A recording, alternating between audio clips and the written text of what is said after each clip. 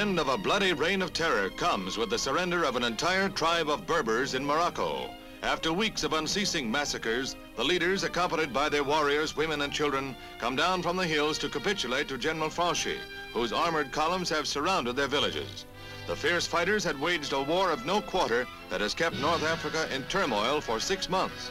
The Caid offers to produce the ringleaders of the rebellion within 8 days or forfeit his own life. 12 sacrificial bulls are brought by the tribesmen, whose bloodletting symbolizes their surrender. With the laying down of arms, peace for the moment comes to Morocco.